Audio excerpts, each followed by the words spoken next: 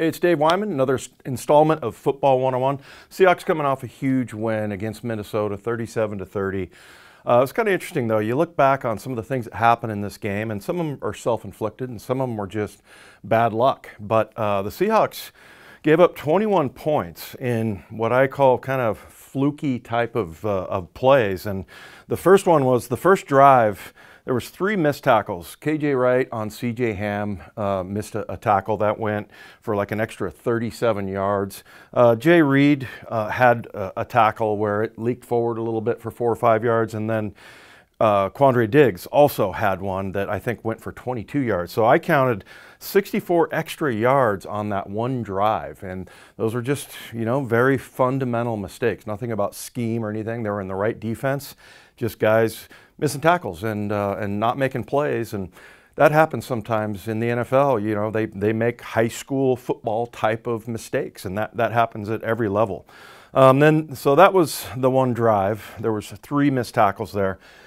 The fluke pick 6 by Russell, I mean, that could have easily just fallen where nobody was standing around, and ends up picking it off. And, you know, Russ was trying to spike the ball down. Somebody said, you know, you should catch that ball. Absolutely not. Can't catch that ball. You've got to try to spike it down, and just didn't get it. And one of the things, he jumped, and I think somebody ran into him, and he couldn't get the height that he wanted to get up in the air. So that was a bad deal. And then there's the blown coverage. And, you know, my policy here is we don't point fingers. You never know who, you know, messed up or screwed up. But here's what it looked like to me, and this is the formation.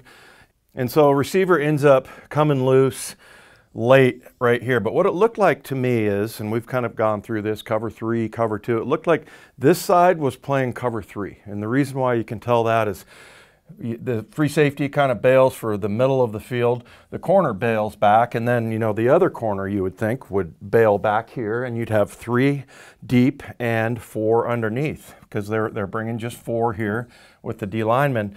But it looked like on this side, they played cover 2. So playing cover 3 over here, backers get good drops, no problem here. Same thing with the backer here, he gets a good drop. But then what happens is the corner lets this guy go thinking, okay, there's going to be somebody over the top here. Well, what happened was the strong safety actually, you know, started to drop and then jumped a tight end up here.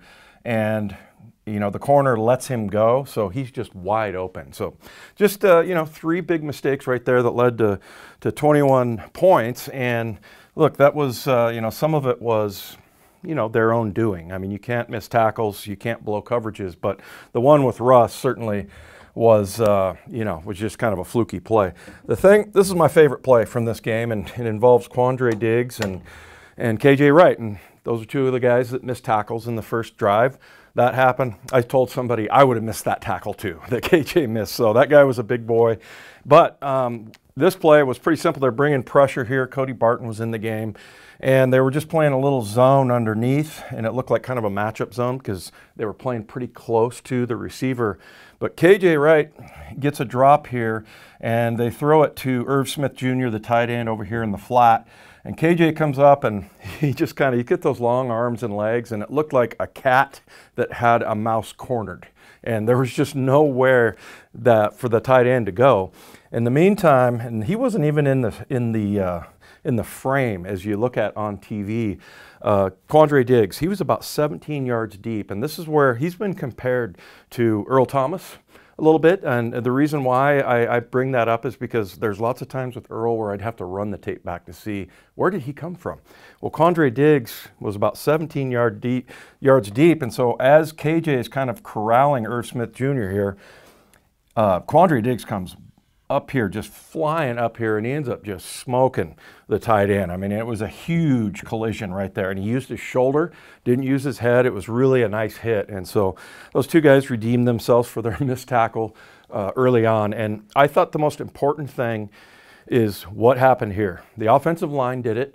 They punched Minnesota in the mouth. They ran for 218 yards on against a front 7 that's really good. So offensive line, I thought, was really physical, and then on defense, there were some big hits. So that's always a good sign. I think that's the one thing that's been missing.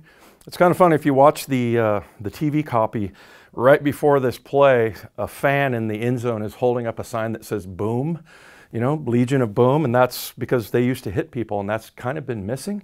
And on that very play, Quandre Diggs comes up, smokes the tight end, and I felt like that kind of set the tone for this entire game.